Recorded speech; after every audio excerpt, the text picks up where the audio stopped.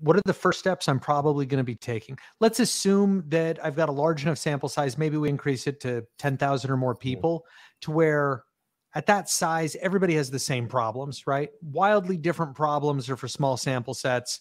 Every huge employer has the same problems. I now identify those based on what you know, running $1 billion health plan. What are the tactics and the things that I've got to probably button up first?